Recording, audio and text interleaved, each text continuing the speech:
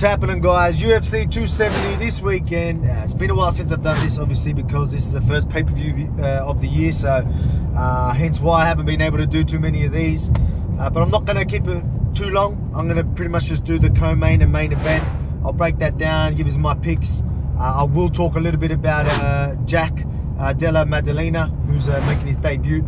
UFC debut. He fought on the Contender series, so I'll talk a little bit about that.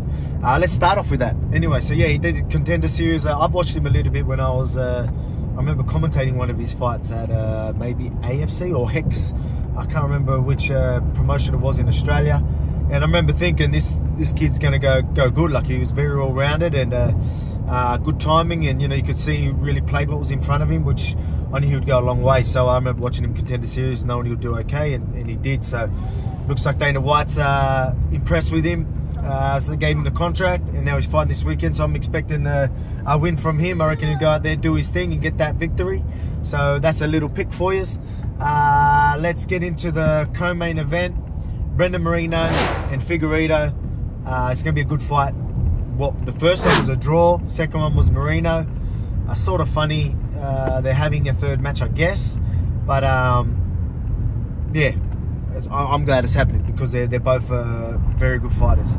And I've seen that Figueiredo's been training with Henry Cejudo and been doing stuff. And you know, the way you hear Henry Cejudo talking, and you know, he's all about game planning and, you know, trying to do all these types of things. So maybe they're trying to figure out Moreno and let's see what they come up with. But if I have to make a pick, going from their last fight, and I'll explain why I thought Brendan Moreno did so well, was the way he used his lead hand, his jab, you know what I mean? It wasn't just the jab, the variety he had in that lead hand. The lead hand work that he was using was pretty incredible. Controlled the whole fight with that. It wasn't just a basic jab or anything like that. He changed the distance with them. He changed the angles of them. He started them from different positions, you know, like fakes, you know, you name it. There was a lot of variety, and it made it very hard for Figueiredo to sort of figure out. So I feel like that's going to be a big problem for Figueiredo again, just because of the variety as in that lead hand work, just to set things up.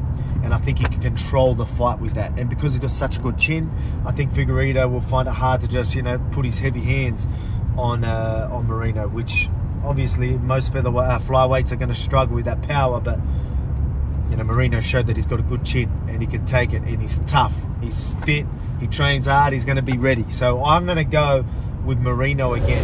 That is my pick. Will he get the finish? You know, you're hearing that Figueiredo's in good shape. Does he win a decision, or does he get that later finish? Man, a safe bet, I'll say Moreno. If you want to try and make a little bit of extra money or a side bet, maybe a fourth round finish, fourth or fifth round finish. I can see maybe it happening later because he's tough and he's so fit. You know, maybe he can figure it right out. Figueiredo right out, and then get the finish. So that's my picks. Again, that lead hand's just going to be too much, I feel.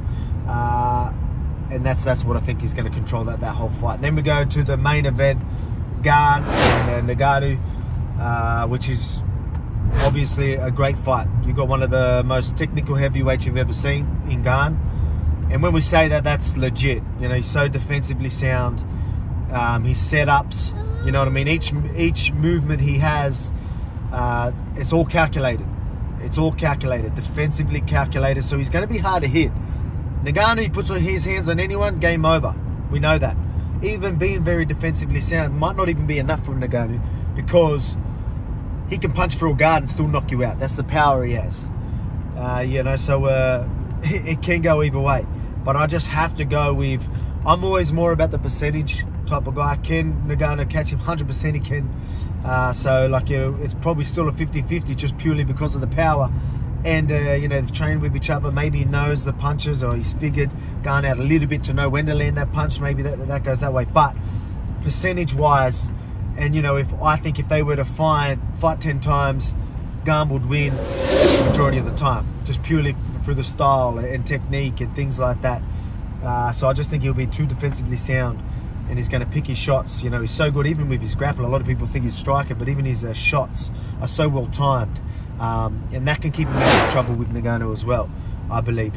When he goes, pushes him on the cage, and like he's setting up, sometimes he goes for the shot when the opportunity's there, and goes straight over big punches, and I think that can make Ngannou hesitate even more.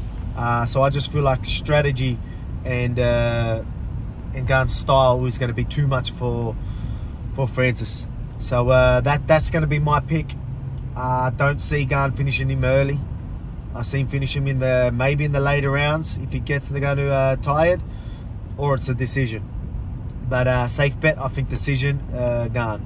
And yeah, again, that's going to be obviously on the edge of your feet when you got someone like Francis who's going to be swinging. He's going to probably land shots, and Gane might shell him up, but you are going to be on the edge of your seat knowing that this close from a finish. So it's always going to be a good one. But anyway, that's a wrap for today's episode. So that's my picks. I'll go with Jack, the local boy. Again, whether it's a bias, whatever, but that's my pick. But with a co-main and main event, Moreno and Gane. So I hope you enjoy the card. Till next time, see you later.